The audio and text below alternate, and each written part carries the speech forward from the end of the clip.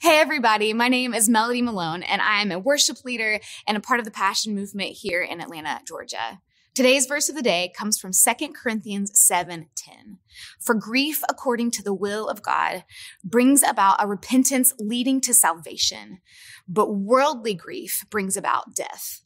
So earlier in 2 Corinthians, we learned that Paul has written a letter addressing some sort of situation and sin that has caused him and others in the church a great deal of heartache and of pain.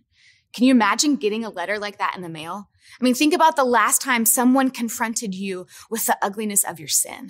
How did you respond? The Corinthians had a choice here. They could have received Paul's letter and let it drive them away from God, but they didn't. They chose to receive his correction and let it draw them closer to their Savior. They were filled with grief and with sorrow over their sin and not just the consequences of their sin.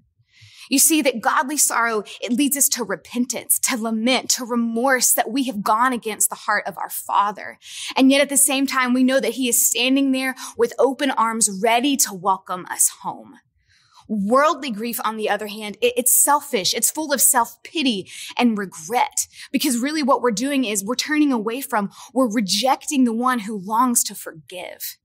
So my prayer for us today is that when we're confronted, not if, but when we're confronted with our sin, that we'll see our Savior beckoning us to turn back to him, that we'll see it as an invitation to greater intimacy with the God of creation. Because when we let godly sorrow do its work, we're really receiving the love of the Father.